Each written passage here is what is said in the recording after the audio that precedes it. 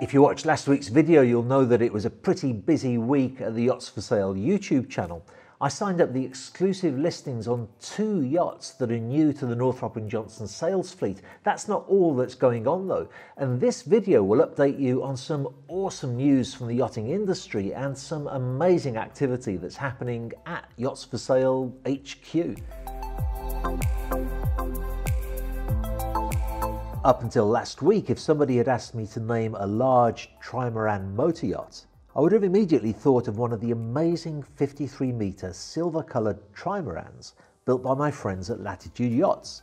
However, whilst the rest of the yachting industry has been working away marketing themselves and their brands, Echo Yachts in Australia have been keeping their heads down building this incredible 84-metre Trimaran Superyacht. The vessel is reported to be called White Rabbit Golf, and it bears a striking resemblance to the smaller 61-metre yacht White Rabbit. Both yachts are designed by Sam Sorgiovanni, both built in Australia. There's no prizes for guessing it must be the same owner. There is so much about this yacht that is simply astonishing. Not only is she one of, if not the largest luxury trimaran yachts in the world, but she will be the largest super yacht ever to be built in Australia. Her propulsion is diesel electric, using a combination of 6 separate Caterpillar engines and 2 2,100 kilowatt electric motors with variable pitch propellers. Maybe the most astonishing thing about this particular yacht though is that she has been ordered with an equally customised support ship called Charlie that was launched last year and is already operative. Charlie comes complete with helideck, a hovercraft, a decompression chamber, and of course her own 12-metre catamaran. There can be no doubt that this is a yacht owner who knows exactly what it is that he wants and will be using both White Rabbit Golf and Charlie very extensively indeed. So it only remains for me to wish whoever they are, and I have no doubt that they are regular viewers of my channel, the very best for many happy years of cruising.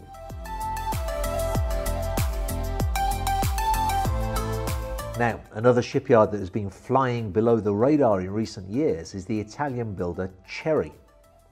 They were bought fairly recently by the Gavio Group, who also own the Baglietto shipyard, and you may be interested to know if you're viewing this from the United States, they also own Bertram.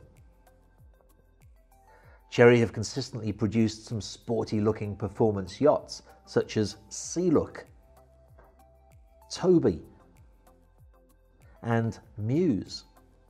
They never built anything much bigger than 102 foot in length though, until all of a sudden they announced the unexpected launch of this, a 164 foot, 5,000 horsepower aluminium super yacht.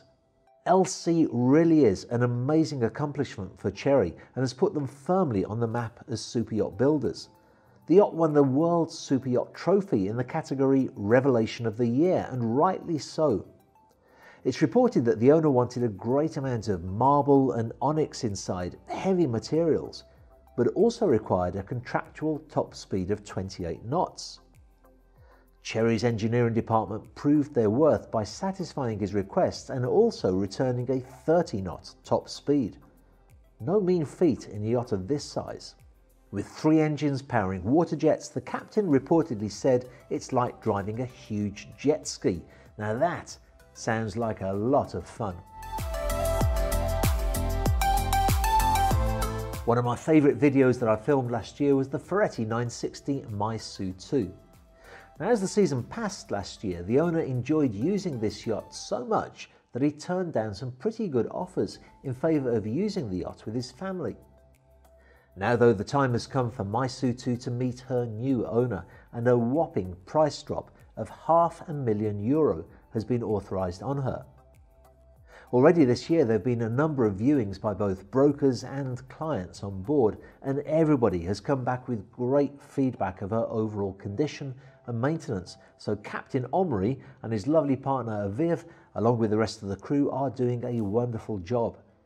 Just a reminder of some of the outstanding features on board Maisu 2. She has 2 sets of stabilizers, both gyro and fin, a shore power converter for use in the United States, and she is one of the only yachts in her class that has a master stateroom on the main deck.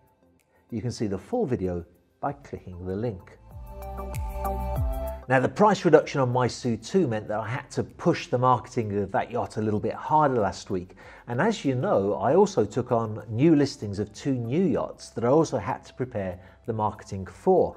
At the same time, one of the yachts that I have for sale went to contract. Now, I can't disclose too many details about that just yet, but I will let you know if the sale goes ahead. At the same time, I was developing this, how to break in to Yacht Brokerage.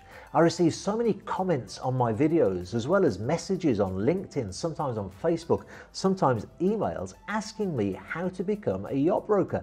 And I totally understand that. It's a very exciting, very fascinating industry to be involved in, and it can be quite lucrative too when things do go well. Added to that, the barrier to entry of becoming a yacht broker is not particularly high. You don't need a university degree, you don't need any great academic qualifications to become a yacht broker, and yet it seems so very difficult just to get your feet on the first rungs of this industry. So I decided to produce a webinar called Breaking into Yacht Brokerage. The image that you saw flash across your screens a moment ago is the cover of the ebook, which will be a free giveaway for anybody that does attend that webinar. And the webinar itself will be full of really useful, practical, down-to-earth advice of what you need to do if you want to break into this industry. It's still a work in progress, but it's a work that's progressing very, very well. So I'm confident that I'll be able to publish that webinar on the last Friday of this month.